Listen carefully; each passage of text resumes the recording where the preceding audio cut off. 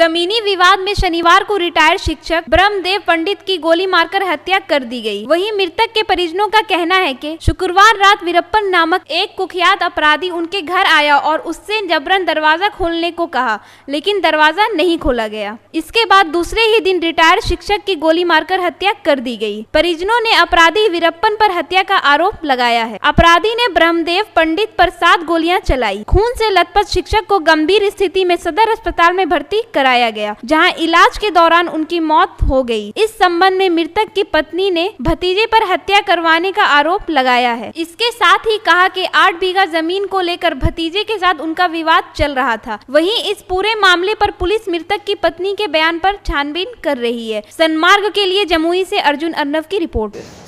संजय और शंकर बालो पंडित। वो कौन लगता है? बालो पंडित हमारा चाचा लगते हैं। अच्छा, वो लोग धमकी दे रहे थे इसको? हाँ, कि जहाँ भी देखेंगे ना तहाँ हम गोली मार देंगे। कौन आया था? वीरप्पन। हाँ, तो वही बोल रहा था कि शंकर पंडित से काहे झगड़ा कर रहा था।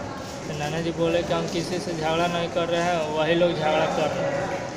तो इतना ही बात में वो लोग गोली चलाने लगा। ये सब झगड़ा हो रहा है ज़मीन के लिए।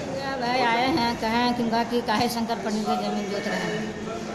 तो वही कहलखिन कि हम नहीं जोत रहे हैं, हमारे ज़मीन वो लेके ज़बरदस्ती मैंने बाउंड्री दे दिए।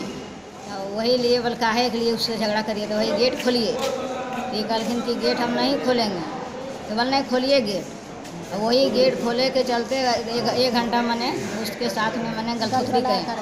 और वो क्या कर रहे हैं कि नीचे पकड़ लिया है उसको गमछी उनका, और उन्हें हाथ पकड़ लिए और पकड़ के गोली मार दी। कौन मारा है गोली? वही वीरप्पन।